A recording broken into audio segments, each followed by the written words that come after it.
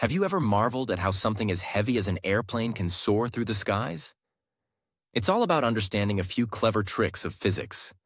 Planes fly thanks to the balance of four forces: lift, weight, thrust, and drag. Imagine yourself on a seesaw that needs to stay level. This perfectly illustrates the harmony needed for flight.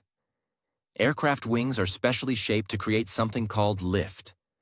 When air moves over a wing, it moves faster on top than beneath, creating lower pressure on top.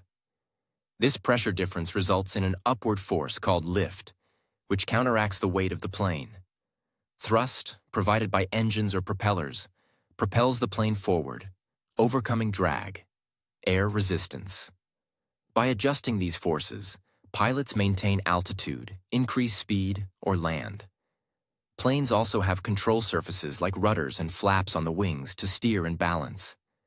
So, essentially, a plane's weight is indeed supported by these aerodynamic forces skillfully working together, allowing those massive metal structures to glide smoothly above us.